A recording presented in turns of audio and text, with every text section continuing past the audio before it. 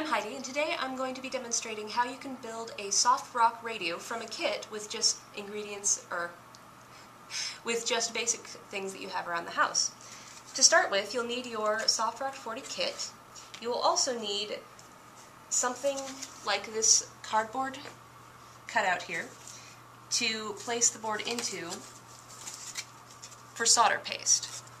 With your kit, I believe should be included a stencil, which has small holes cut in it for the solder paste to be placed very precisely over the board. So to start with, what you're going to want to do is place your board inside the cutout that you've made, and then take your stencil and try to line it up very carefully on top, like so. If you look closely, you'll be able to see that when the holes are lined up correctly, you can sort of see it through.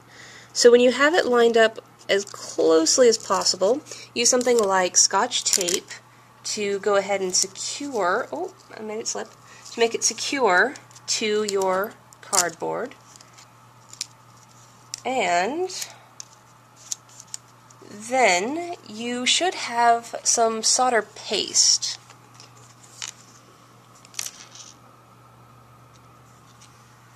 Something along the lines of this.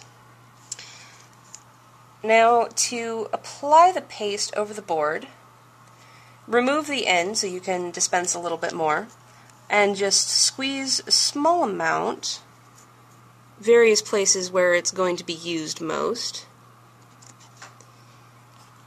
Go ahead and put that back on to keep it from drying out.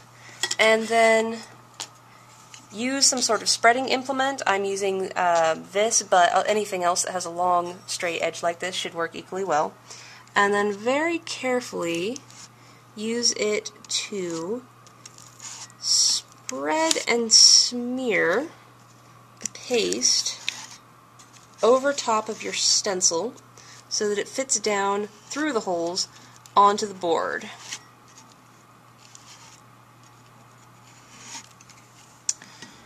And a little more here.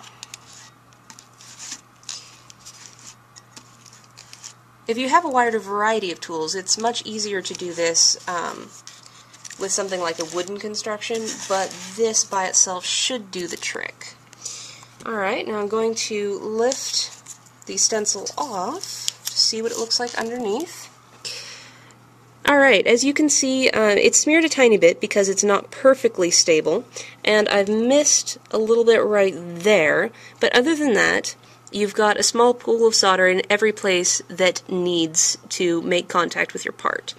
So, to fix that one that needs to be fixed, I'm going to leave this nozzle on and just basically try to inject a small amount onto it. And a little bit more. Okay.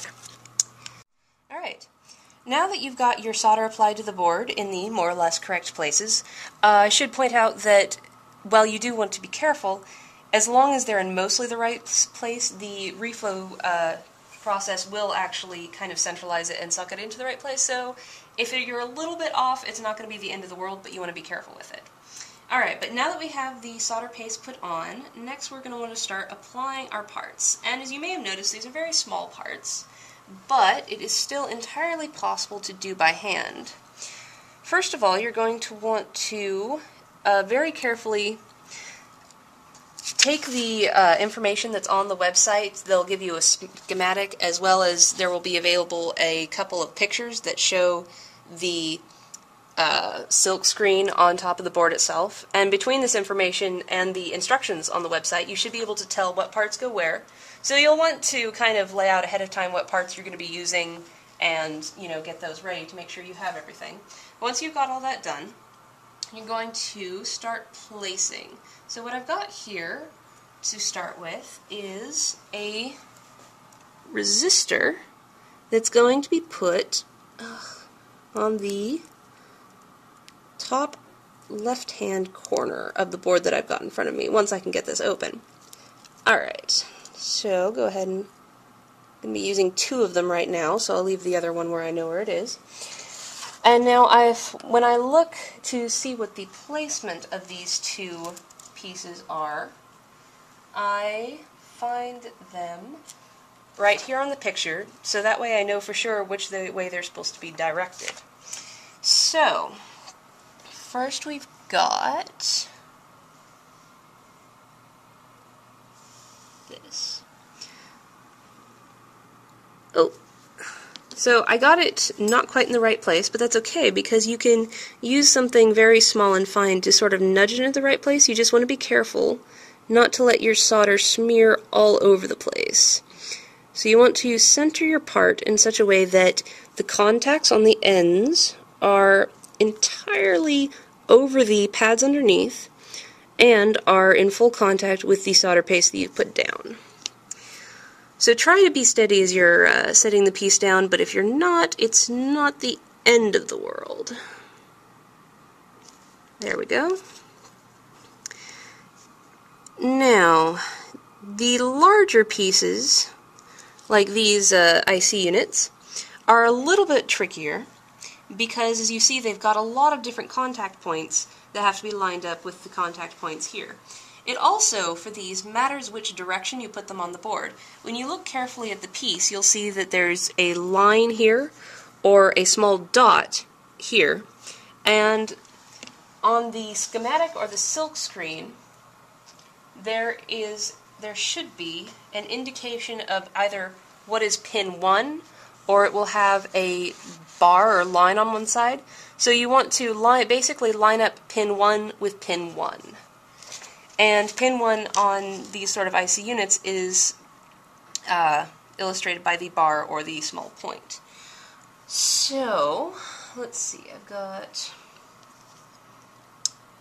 U1 is this one, and U1 goes right here. So, I can see that this line is supposed to go facing this way, so I need to turn the part around and place it, this one's going to be trickier, like this way. Now you don't want to use your tweezers to like clamp in on the sides because you could bend the pins, so either with your fingers or with some other tool or whatever works, go ahead and grab that, very carefully try to place it on top of the pads. And again, you can use your whatever you're using to push things around with to just kind of make sure it's centered there. As you can see, the solder paste is all running together there. Once we put it in the oven for reflow, those should separate out and connect individually to each pin. If they don't, then you're going to have a little bit of after the case sort of fix-up work to do. But for now, we'll just worry about getting it placed as closely as we can. Alright, and then for this one, that is going to be facing this way. There's the indication showing that this is pin 1, and here's the indication showing that this is pin 1.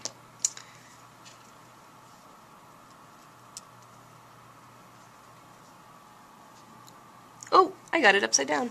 That's no good. If you do drop a piece, when you remove it, just try very hard to get it not to drag all of your solder paste off again, or else you will have a fair amount of work in front of you trying to get that put back. So why don't I just try it this way. Also, you'll notice that a lot of these parts have very small numbers printed on them. If you're not sure which part belongs in which space, a part number should be, provided somewhere on the schematic. And if you look very, very, very closely, you can actually read out the numbers. So you want to make sure that you have the right one for the right spot. Alright, so that should be good for placing parts. Alright, now that you've got all your parts placed in their correct position, it's time to actually bake the board to make the solder paste actually, do what it's supposed to do. So here is the toaster oven that I'm using here, and you can use a similar toaster oven at home.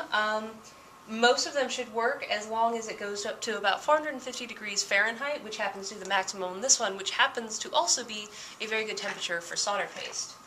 So, once you've got it heated up, you're going to want to take a pair of pliers or something, because you're not going to want to stick your hand in there. But very carefully slide the board into the oven. And try, much like I'm going to try right now, not to burn yourself. You don't want to let it jar around very much as you're putting it in, because that solder paste is still basically loose enough that you can easily move your parts around and make it so that they're not in the right spot. Alright, so now that I've got that in there, I'm going to go ahead and close the door. And now what you need to do is watch it closely. And it may be hard to come through in the video, but when the reflow happens, you will be able to see it.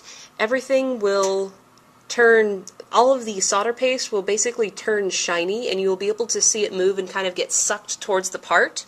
Once you start seeing that happen, you're going to want to give it about another 30 seconds, open the door, and take it out again. So let's see if we will be able to see that process happen through this window door here.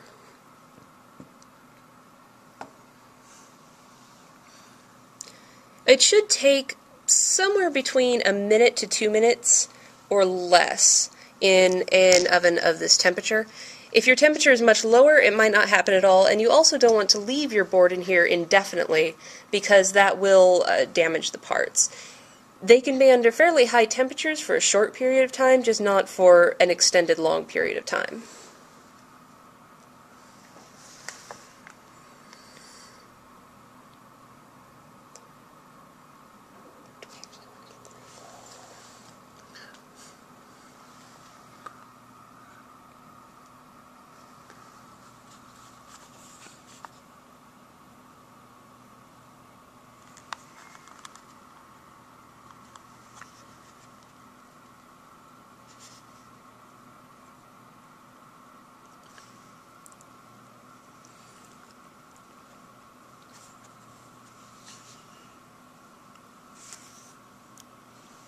This is taking a while. I'm not sure how well you can see in the video either. Yeah, probably can't see terribly well. So hopefully I've described the process. Yeah.